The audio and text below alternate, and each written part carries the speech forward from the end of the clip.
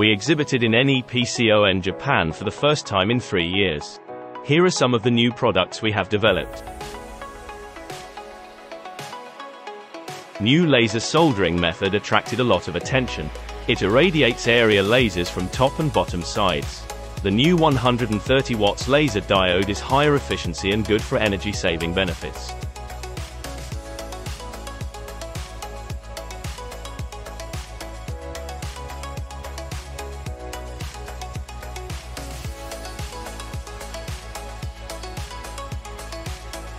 Here is the example of dual area laser soldering.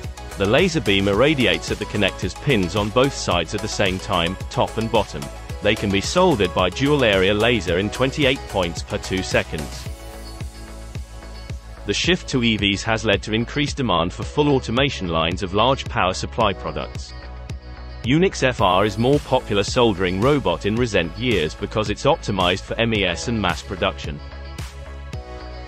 And tip soldering is a selective heating control method, so compared to other methods such as solder bath heating, it requires less heater power consumption.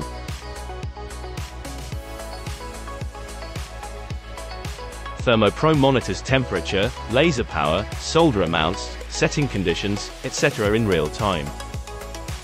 It measures surface temperature with a non-contact thermometer, and real-time data on laser soldering is recorded for each cycle in soldering video, graph and CSV. Monitoring mode can monitor soldering surface temperature. It is helpful on site for troubleshooting and Kaizen action. Control mode can set target temperature. It always generates optimal soldering condition.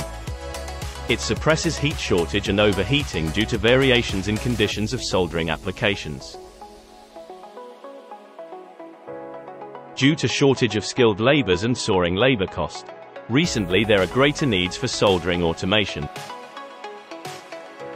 Our soldering desktop robot is the most popular in global market because of its high-quality controllability and maintainability.